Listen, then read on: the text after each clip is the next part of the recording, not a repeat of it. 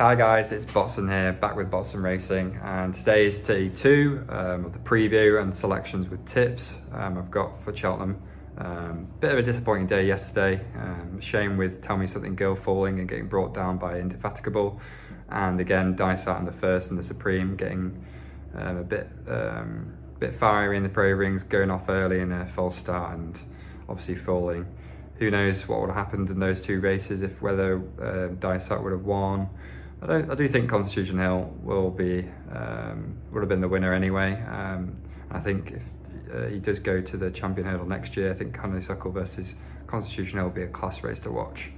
However, a few places in Kilcurrit in the end with Honeysuckle winning as well did save us a bit. Bell X1 looked really good in the Boodles. Bit of a mess of a ride, I would say, by Harry Cobden, switching him, and then sort of hanging right-handed down to the middle before the finishing line. Again, nice little winner, nice little each way prices, and again, Zana here at top 3 each way at 28 to 1 looked pretty good as well. So realistically, it wasn't as bad as I thought it was, but I just felt a bit let down by Tell Me Something Girl and Dysart. But you know, it happens at Cheltenham and you've got to get used to it. So hopefully we've got a better day coming up for you guys. So hopefully we can give you some winners. The first race tomorrow, as in day 2, we've got the Ballymore. No point other tipping up another horse than Sir Gerhard here. Sir Gerhard just wins. Is it worth putting a bet on? Probably. Not as a single, maybe. I'd say stick it in a couple of ACCAs.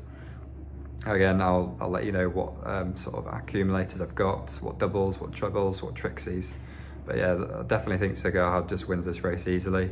I might have a small poke on MAXIMUS, considering Nico de Boinville's in good form and Nicky Ender's Yard is flying at the moment. So yeah, maybe a small poke on MAXIMUS at 14s.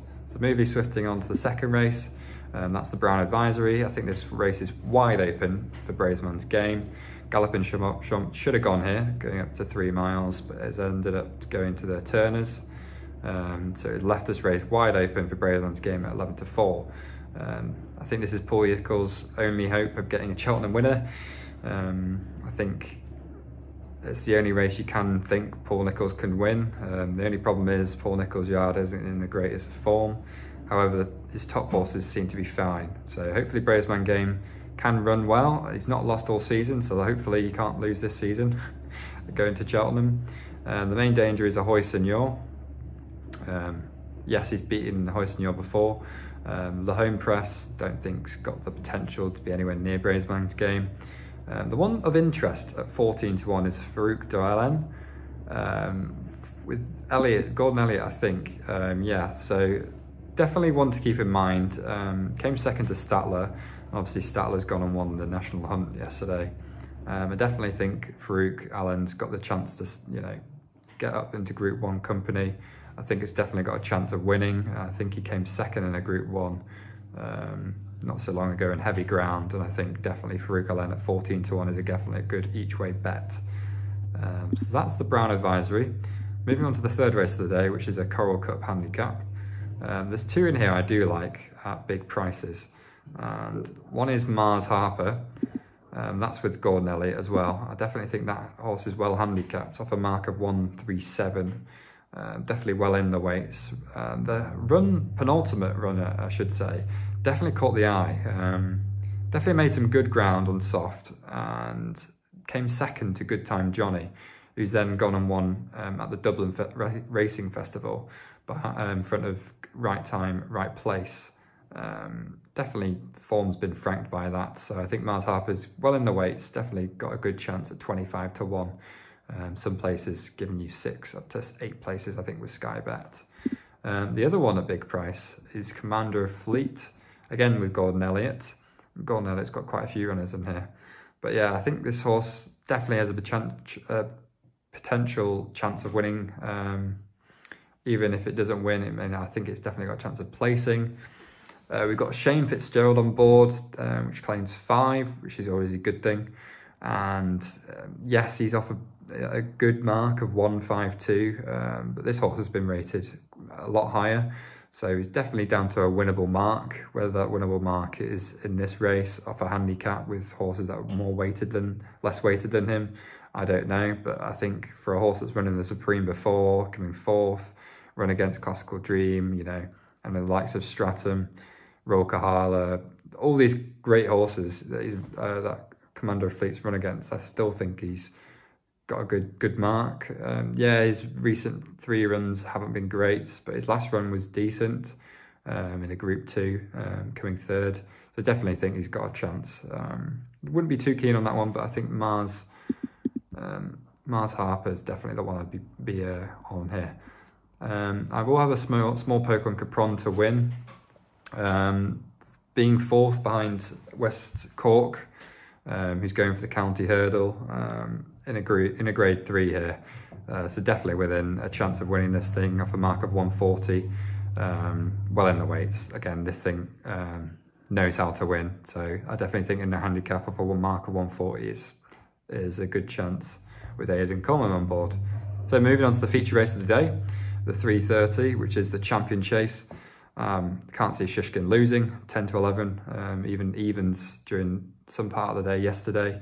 Can't see this losing. I'd whack this in a couple of accas, maybe in a treble, definitely a double with St Gerhard. That's probably the double of the day, maybe with a treble with BRAVEMANSGAME. Can see those 3 definitely winning tomorrow. One to mention in this race is Put the Kettle on at a big price, the only mare in the field, part of the Henry de Bromhead yard. Won the Arkle last year at 16 to 1 and even won the Mares' Chase the year before. Loves Cheltenham, but the previous 2 runs she's had this season haven't been good at all. Really bad runs. Miles off Newbury Negra.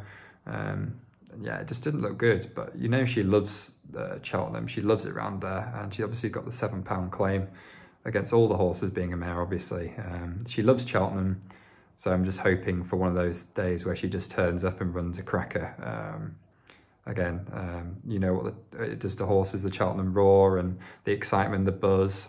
And hopefully she lives up to that. So yeah, those are 2. Shishkin at 10 to 11 and Put the Kettle on at 22 to 1 each way.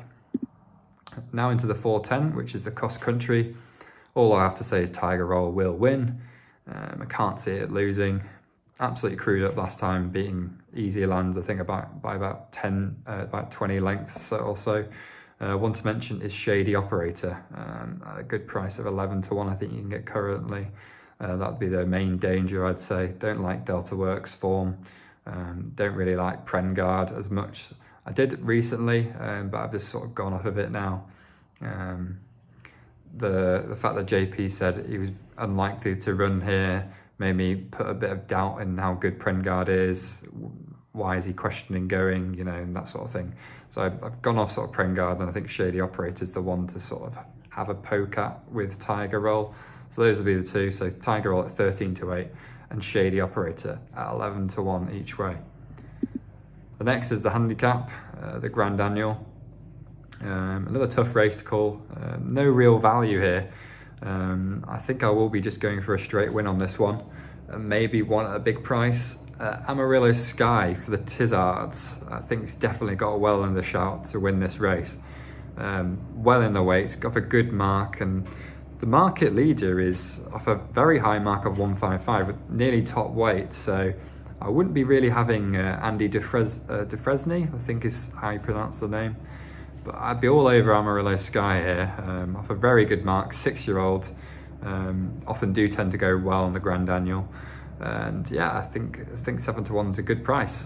So Amarillo Sky for Brendan Powell and Colin Tizzard, I think is definitely well in with a shout. One at a big price is CAPUCCIMIX. CAPUCCIMIX, that one. At 33 to 1. Definitely will having a small poke on this one. 8 places with Sky. I think you can get majority 6 or 7 places, but I think Sky offer again the best places. Unfortunately, you don't get bog on this. But yeah, I think CAPUCCIMIX is definitely one for the Bromhead yard that will go well. Gameford's on board, which is a plus. He claims 3. So off a good weight here. 33 to 1 in my eyes is just well overpriced. If you look back last year, I think CAPUCCIMIX has finished 6th at Cheltenham, behind Sky Pirates, who's running in this race as well. So I think if she's up there, I think she definitely has got a shout, 100%. Off a very good mark as well. So, I mean, we're just hoping for a place here, really. So CAPUCCIMIX at 33 to 1 each way is definitely a one I'd be looking out for a big price place. AMARILLO Sky at 7 to 1 to win. And for the final race of the day, it is the bumper, and my oh my, is FACILE VEGA going to win? I won't listen to Jamie Codd now after he's lost on Run Wild Fred. He's been big enough this American Mike for a lot of times, and for now I just, you know, you can just say why jockeys hype up horses. Yeah, I wouldn't be touching American Mike. I'd be all over FACILE VEGA. Currently 11 to 10. I think is a steal of a price. She's very like her mother, Vega, and I definitely would be having just one bet on this race, and that is just FACILE VEGA to straight win. So there are all the selections and the tips. Hopefully you guys will get some more winners. Hopefully none of these fall. I can't think of any more reasons why we can have any worse luck. Just hoping for some more winners, better day, and hopefully tomorrow we'll be in profit. Fingers crossed. But yes, thanks guys for watching, and I'll be here for day 3 tomorrow for sure. All right guys, in a bit. See ya.